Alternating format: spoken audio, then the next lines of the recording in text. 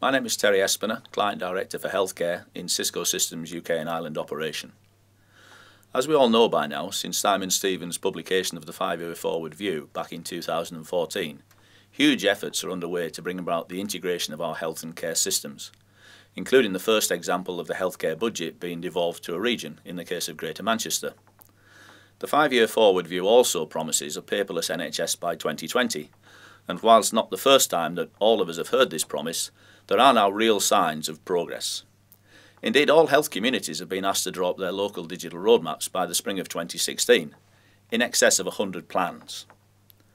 Much of the focus, quite rightly, is on application integration, so that the patient view is fully consistent throughout the system, to alleviate much of the challenges and the frustrations in evidence today. But we in Cisco strongly believe that true digitisation of the health and care system can only be achieved with equal attention being applied to the digital infrastructure. So what do I mean by digital infrastructure? Well, in Cisco, we break the digital infrastructure into 4 architectures. Firstly, the data centre, typically in the NHS today, private cloud, but with a growing tendency toward hybrid and public cloud services. Across what we describe as the enterprise network, i.e. the local area networks, the metropolitan area networks and the wide area networks, be they wired or wireless.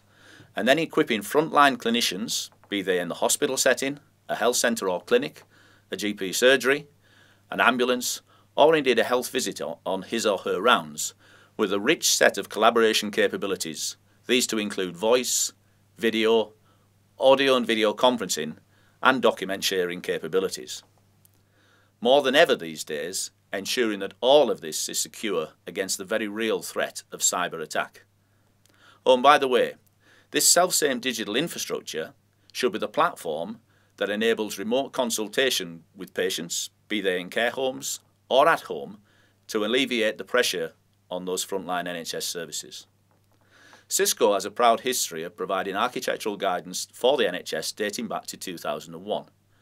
Our latest iteration, Digital Strategy for the NHS, launches in February 2016. And we believe it to be essential reading for any NHS organisation that is really serious in delivering upon the government's NHS digitisation vision. My team and I look forward to working with you as you move through your digitisation journey. Thank you.